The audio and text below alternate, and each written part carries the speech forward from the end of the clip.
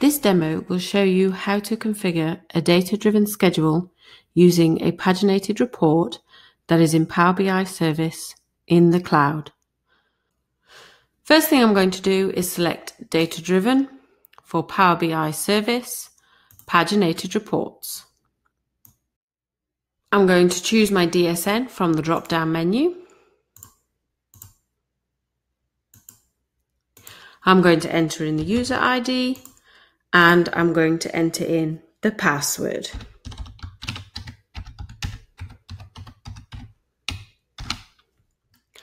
And I'm going to connect. I'm now going to select the table that holds the required data, and in my situation it's Encounter. And then I'm going to set up the query. There are a lot of records in my database, so I'm just going to use the top 10. And this is the query that I'm going to use. Select top 10 from Encounter. I will just pass that and check. And it's bringing me back these rows here. So 10 records in all. And I'll click OK. I also need to enter in a key column, and in my case, it's Encounter ID. I've also left this option checked, which is grouping reports together by email address. In my scenario, I have different admins that are in charge of different specialties inside a hospital, and I want all reports relating to cardiovascular to go to one person, all reports relating to oncology to go to another person. And that's what I will do here. Click Next. Then I need to select the Power BI account that I'm going to use to run the report.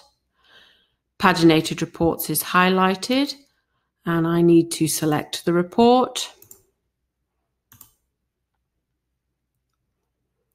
The description is optional, but if you wanted to write a brief description about what this report shows, you would enter it here. The keyword is also optional, but if you wanted to enter something relates to the report that you can use later on for searching, enter it here. This report is going to be set to run monthly, and I am going to run it on the last day of every month. And the time that I'm going to run it at 6 a.m. And to do that, you can simply overtype what is there or use these arrow keys. This option here tells me that the schedule is enabled and will run when it's set to do so upon saving. Next.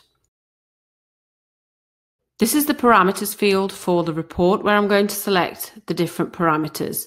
I'm going to run this report using 2 parameters, and instead of static parameters, I am going to use data-driven. So my first parameter name that I want to use is hospital name.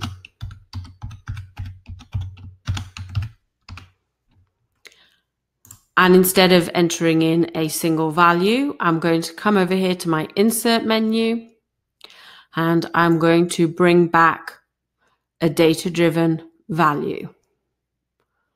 And the one that I'm looking for is hospital code. I simply drag and drop and then click Add. The next parameter that I want to enter is specialty name.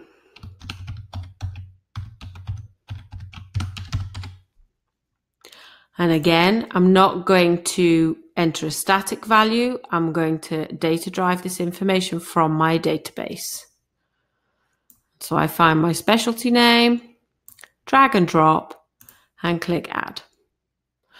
So these are my 2 parameters. Next. My destinations. For this particular schedule, I'm going to set up 2 destinations. The first one I'm going to use is an email. And this is the email destination tab. So instead of having a static email, I'm going to get the emails from my database. So I want to have my hospital admin email entered here. I'm also going to have the specialty name in the subject.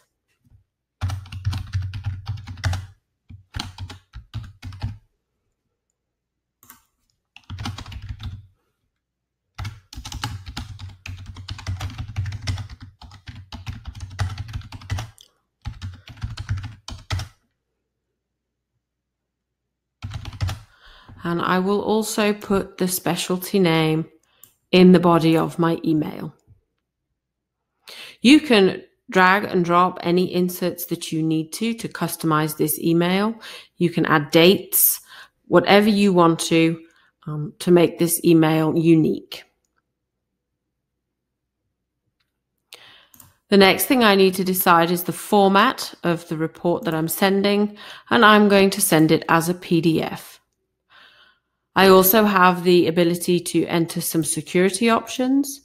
So I will put a password here.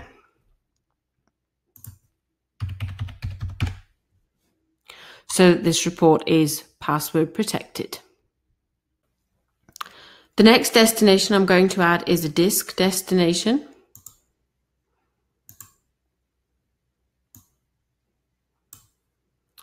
And I'm going to select test reports and PBRS reports. And what I'm going to do here is I want to actually add a folder name for each of the reports to be sent to. And I'm going to data drive that from my database. And I'm going to drag and drop specialty name into the folder structure. Drop that down to save it. Add a format. We'll use PDF again. And then next to continue. This is the exception handling part of the data-driven wizard. For more information on exception handling, please view the exception handling demo. Refreshing datasets. This is where you can refresh datasets before report execution. For more information on this, please view the refresh datasets demo. Custom actions. This is where you can set up custom actions for each generated report or for the entire schedule.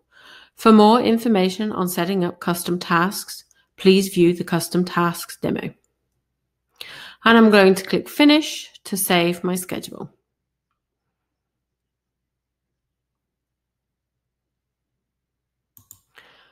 I'm now going to execute this schedule so that you can see how the reports are sent both to email and to disk.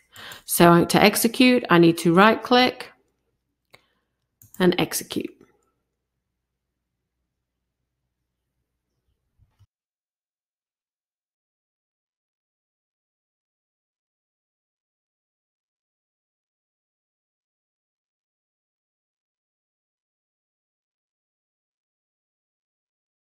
As you can see, the schedule has completed successfully. I'll click OK. And now I will go to the email and the disk destination to show you what those look like once they've been exported. This is my email for my cardiovascular patients. As you can see in our initial query, we brought back 10 records. I have records for only 4 patients because they are the patients that were under the cardiovascular specialty.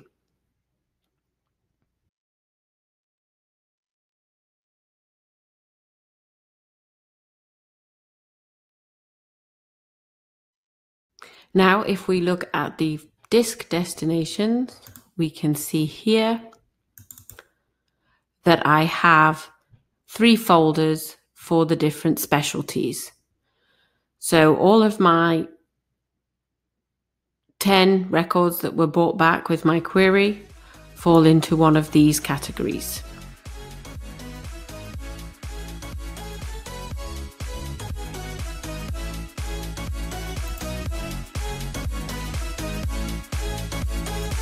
Christian Stevens Software. Bigger data, better business.